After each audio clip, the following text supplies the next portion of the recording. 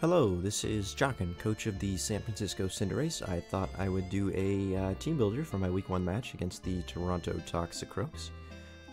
Here we've got the lineups for both of the teams, all 10 of our Pokemon, what we could bring, what's going to stay on the bench. This week I decided I was going to bring my Grimmsnarl, Aegislash, Cinderace, Flygon, Silvally, Vaporeon, just straight down the list in order. I thought those are my 6 best options this week.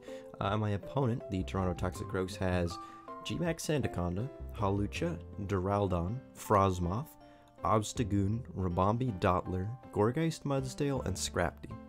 So right off the bat, when I was looking over this team builder, I noticed an abundance of bug types. He's got 3 bug types, and Gourgeist grass type as well. So it's a very good matchup for Cinderace to be there. As well as the Silvally I decided to bring this week. It's going to be a Flying Silvally, so they both have good matchups there. Flying Silvally especially, it hits, 1, 2, 3, 4, 5, 6 things super effectively. And dodges G-Max Sandaconda's Earthquake, but I'll get into that later. I think it's a solid team, and what I'm expecting him to bring, I'm expecting to see Sandaconda, Hawlucha, Duraludon, Obstagoon, Ribombee, and either Gourgeist or Scrafty I think is going to be a good option for him to bring as his last slot. But let's get into the sets I decided to bring this week. So up first, my Aegislash. It's a mixed offensive Aegislash. It's got Metal Coat. The Metal Coat is there because a Metal Coat Flash Cannon has, I think it's somewhere around 50% chance to one-hit knock out the Hawlucha. And that's this thing's main job, is deal with Hawlucha, because Hawlucha wants to get up Swords Dance and get off a close combat to use its White Herb, get Unburden going, and try and sweep. Aegislash is immune to the close combat, even after the +2 from Swords Dance. It only takes 80% from a Fire Punch. So it deals with it very well. It's a good check that I can bring it in, dodge the close combat, or even take the Fire Punch if need be. King Shield, drop its attack, and then get off a Flash Cannon, Shadow Sneak. I think it's going to be very good not only here, but against some of the other members. It checks Ribombee very well, that it can switch into Ribombee and do a lot of damage as well. About the only things that worry it, maybe Sandaconda and Obstagoon, but the Sacred Sword is there for Obstagoon. If I think he's going to switch it in, it will one-shot the Obstagoon, even with just the 4 attack investment. The 4 times weakness is big enough that it will one-shot, and if you look at the rest of his team, it's still an okay matchup. It deals well with Frosmoth. Duraludon, the Sacred Sword, would do a good chunk, but it's not my intended matchup is against Duraludon. Does a lot to Ribombee. Dottler doesn't worry it too bad. Gourgeist, it has Shadow Sneak to do some damage, but it's probably not even going to fight the Gourgeist, honestly, this week. It doesn't have a great set to do it, so I think it's going to be a very solid option. Maybe Scrafty scares it a little bit, but I think Obstagoon is going to be his main check. Next up, we have my Cinderace with Heavy Duty Boots, 252 attack, 252 speed with a Jolly Nature. This lets him be as fast as possible, so he can outspeed Hawlucha just barely. A Pyro Ball should do enough to one-hit kill him, and if it doesn't, then Aegislash comes in with a Shadow Sneak and finishes him off.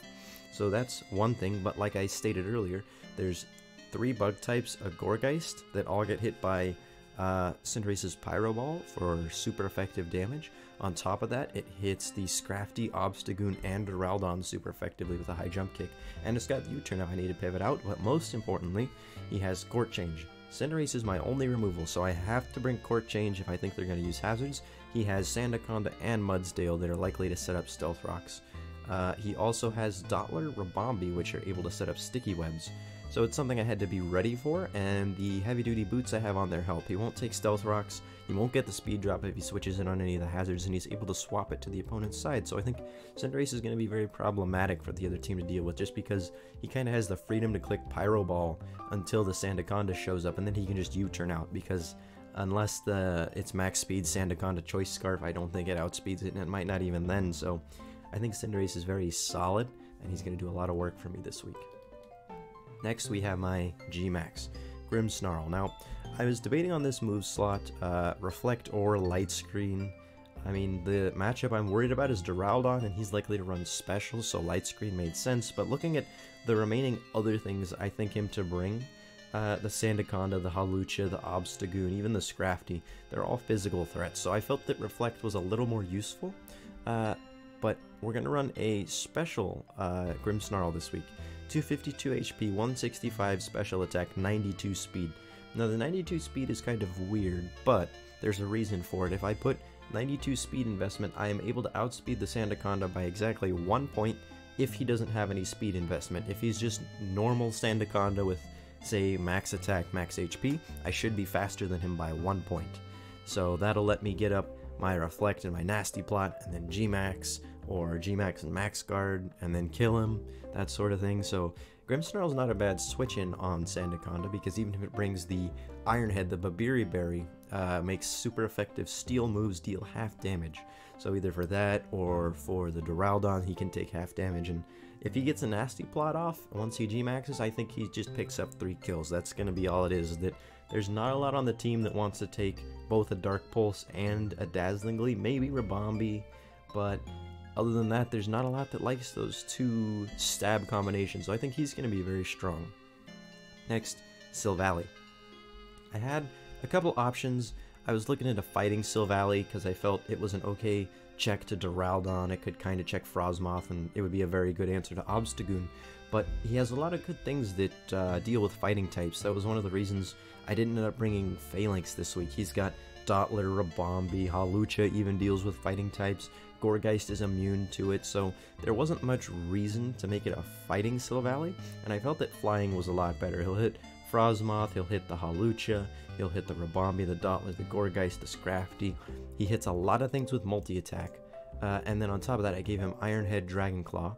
So Iron Head is there to hit the Frostmoth super effectively if I need to. Dragon Claw for neutral damage against the Duraldon, or good coverage if I think it does more damage against something. But honestly, that flying type multi-attack, that's going to be doing a lot of damage this week, because there's not many things that like it. The only thing probably being the Duraldon that wants to switch in. And because he's a flying type, he's kind of my emergency Sandaconda answer. If somehow Flygon and Vaporeon go down and I need to get in, he's not bad, assuming he doesn't get Stone Edged, but that's a worst case scenario. Next, Flygon. So I'm running Flygon, 252 attack, 252 speed Jolly, with a Life Orb.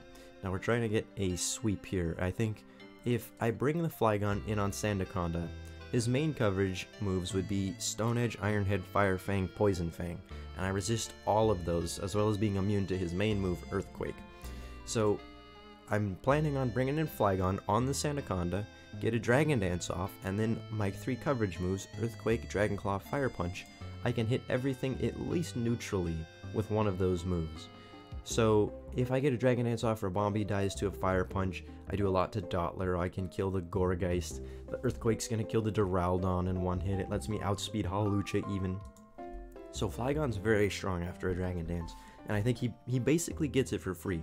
I don't anticipate him switching out the Sandaconda, so he'll probably try and hit me with some sort of coverage move, because I can't do a lot of damage until I get the Dragon Dance off. Now, my biggest worry is going to have to be what set he brings. If he brings a Glare or Coil set, that can be somewhat frustrating to deal with, because a Glare is really going to hinder this. The paralysis will be annoying, and I debated on Lumberry. I might make a switch, because I still have a little bit before I'm supposed to play later in the day. But either Glare or Coil does present a little bit of a problem, and it kind of comes into my next Pokemon here, Vaporeon. Vaporeon with leftovers, it's a bulky set, 248 HP, 224 defense, 36 special defense. This lets it take hits either direction, physical or special. It's just a good wall all around. It's got Water Absorb as its ability. Hydration didn't make sense because I'm not going to set up the rain, and even though he doesn't have a water type of his own, that just maybe he puts water coverage on something, you never know. The Bold Nature is there just to help like beef up my defenses without holding back my special attack or my speed, or yeah, my special attack and my speed. 0 attack so I don't take foul play damage unnecessarily in the off chance he's running foul play on something like Obstagoon.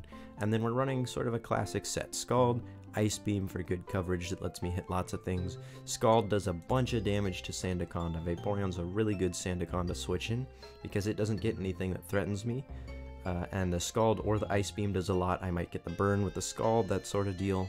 If it's a Coil set, I have Haze that gets rid of any stat changes. That can be useful against the Hawlucha and the Frostmoth too. Although, probably not going to work against Frostmoth because of Giga Drain, but you never know. and Wish. If I need to switch out, I've got a lot of U-turns and things like that that I could bring in, take a Wish, and then Parting Shot back out to heal it back up. So Vaporeon's kind of my defensive member of the team. I guess Aegislash too, but Vaporeon's more so the dedicated defensive member on this team. That's going to be my switch-in on Sandaconda. It's probably going to be my switch-in on Obstagoon, most likely, that it can deal with them fairly well. So I think it's going to be a very interesting match. That Obstagoon's probably my biggest worry because it checks a lot of the things. It checks my Aegislash, it deals okay with Grimmsnarl, it can kind of stop the Flygon, but I have ways around it. The Aegislash, Sacred Sword, and the high jump kick on the Cinderace. So I think I should be able to get the win, but I don't anticipate this to be a stomp by any means. It's most likely going to be a 2-0 or a 3-0, I'm guessing, because my opponent has a very good team that covers for the weaknesses pretty well, and I think he can play it very carefully. Then he should be able to come away with the victory, but hopefully we're going to be okay and pivot around, do what the team needs to do, play the offensive sort of style I've drafted here, and I think I can get a 2-0 or a 3-0 like I said. So stick around, I'll have the match posted shortly after this video, and hopefully we get the win. Thank you for watching.